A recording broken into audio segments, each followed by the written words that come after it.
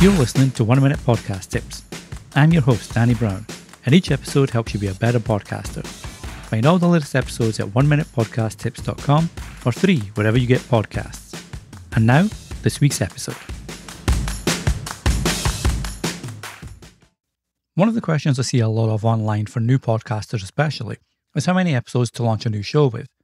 And the answers I see can be varied from just the 1 episode with your trailer to 10 episodes so people can binge on it. And to be honest, the answers may be somewhere in between.